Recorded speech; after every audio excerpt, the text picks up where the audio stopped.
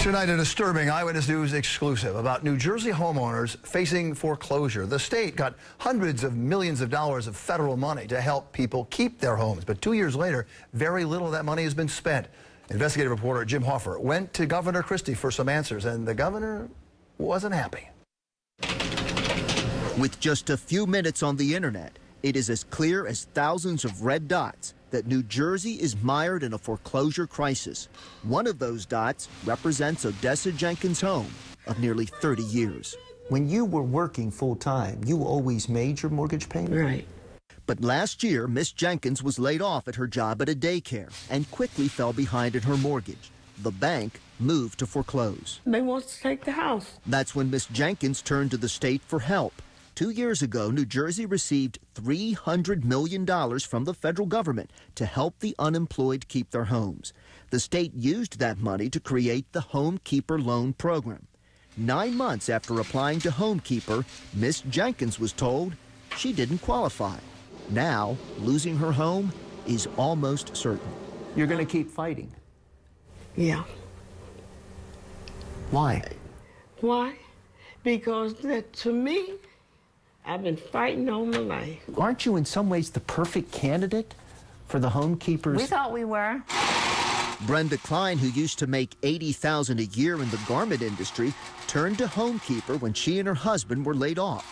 They filed hundreds of financial documents. Month after month, she waited for word on her application as the mortgage bills piled up.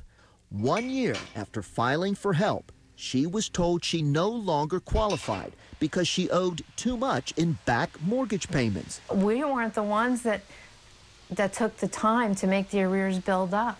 If you'd have taken a month, maybe two, we would have qualified.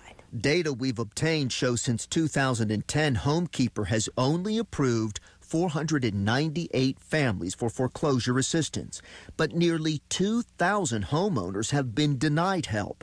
In fact, less than $4 million of the $300 million has been spent, ranking New Jersey last among 18 recipient states in giving out these emergency foreclosure funds. So why is New Jersey so slow in getting this money to help families?